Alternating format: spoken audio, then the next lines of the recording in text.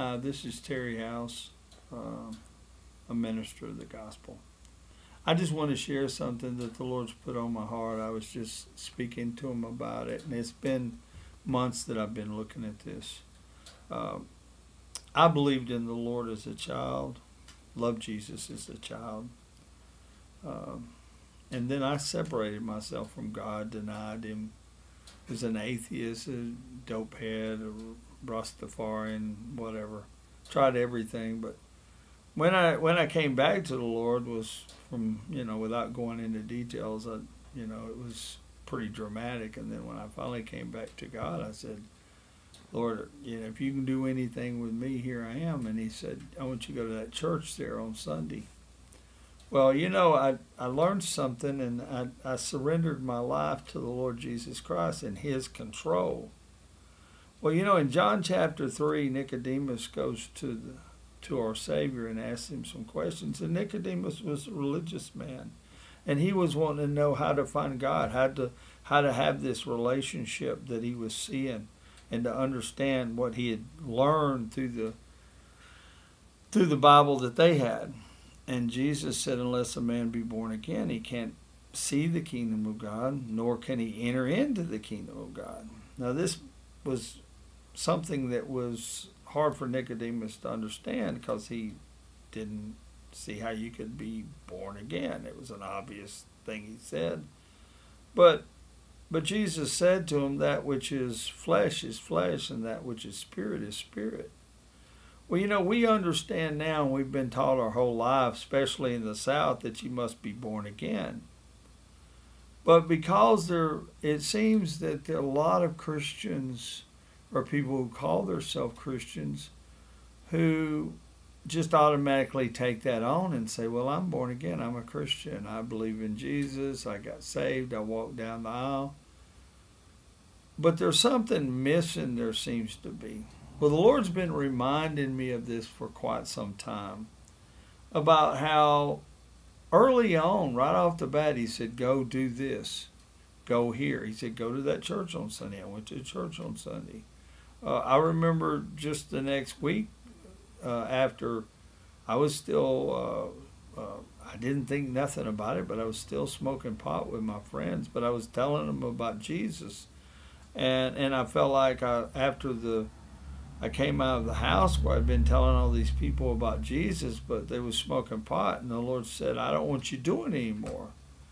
And I was naive, and I said, why? And he said, because it's illegal. I don't want you going to jail. It says it gets between me and you, and it's a God. Thou shalt have no other God before me. And I said, okay. Well, my life as a Christian has been that of surrender. When God says do something, I just want to do it. I mean, I've not always been faithful at doing that, but as a Christian, what I've tried to do is, when I believe God tells me to do something, I try to do it. I mean, my kids can tell you, and my wife can tell you, there's been many a time that we felt like God's telling us to go here or do this or say that, and we try to be obedient and do it. And he tells us more. Been many a time. I remember one in particular, me and my wife was coming back, leaving the store, and my wife said, we got to go back. I believe I'm supposed to go back, and that lady's upset, and I'm supposed to give her this $10. And I said, well, okay. And we went back, and she gave her the $10, and it made a difference, and she got to witness to the lady. And at that time, it was a big thing for us. I think it was the last $10 we had, but God provided more. But over the years, the Lord's had me go places and do things. And we were out in Arkansas at a place, and God had me go out in the middle of the night and stand at this filling station. And the lady came up, and the Lord said, that's the one I sent you here for. And he told me to put a New Testament in my pocket before I went. And I said, ma'am, and I did this at a distance because it was a lot of people around, but it was late, 2 or 3 in the morning, And I said, God sent me over here, and I believe he sent me for you. And the lady just came right over and started crying and said, I'm on the way to get my sister, and I'm telling my brother about the Lord. He's not a Christian, and I left my Bible at home. And I said, well, God had me put this in my back pocket. And I pulled out one of the New Testaments and handed it to her and prayed with her. And here we are praying, and she's crying, and she gives me a big hug. And I know her brother thinks she's crazy.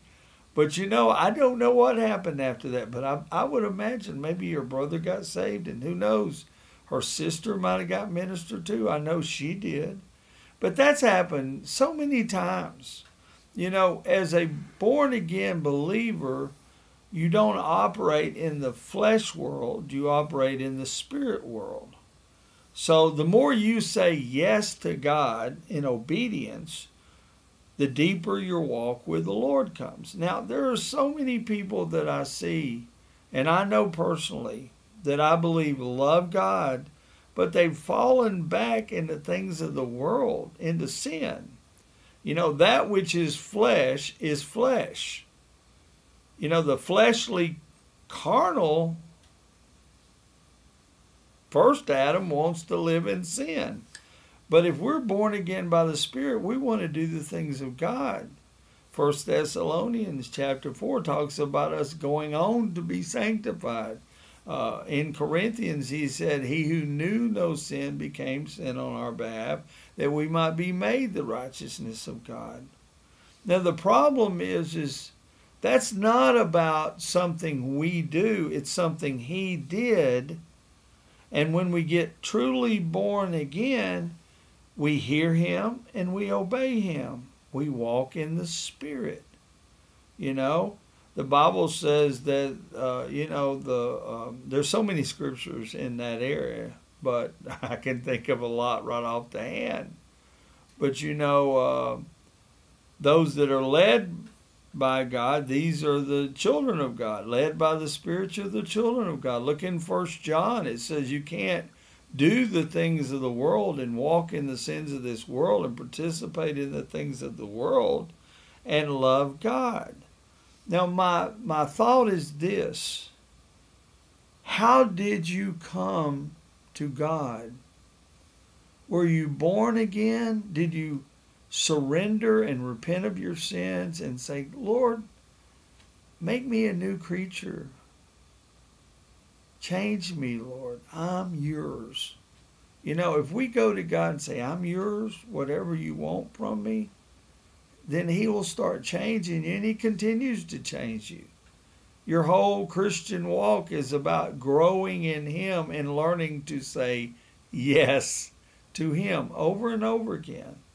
So for those that I know that I don't know what their relationship with God is, but I know they've claimed God and I've seen Jesus on them, but they keep falling back into things of the world and they don't have any victory.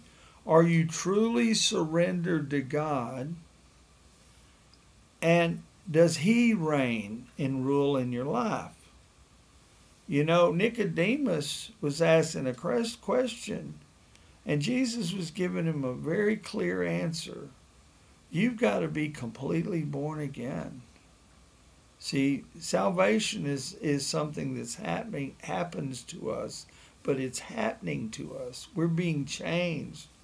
We know that when we see him, we'll be changed in a twinkling of an eye. But if you had a continual change in your life as a Christian, if you've had a setback and you've fallen into sin, this is what I want to say to you. Repent and just say, God, I'm yours. Make me, mold me. I see so many people out there that call themselves Christians that don't even have any testimony of ever saying yes to God. And as a believer, having testified so many times of what the Lord has done in my life and talked before Christians in groups, when you talk about God, I believe God told me this, or God told us to do this, you get these looks from people like, God told you? He didn't do that for me. Well, if he doesn't do that for me, He says, my sheep hear my voice and they won't follow the voice of a stranger. If you're not hearing his voice, maybe you didn't really get born again. I'm saying it's important, it's necessary. To waste a life saying you're a Christian and be religious but not have a relationship is a terrible thing to do. And I'm not saying this completely right, but I'm saying it's this way because I know right now there's some brothers and sisters that continually struggle with sin that are going to look at this. And I tell you, look, you got to say yes to Jesus and surrender to him. If you continue to sin, you're separating yourself from the love of God. You need to say yes to God and say no to the flesh. The more you say yes to God, the easier it is. The more you hear him, the more he speaks to you. So stop and say yes to God and get born again. Thank you.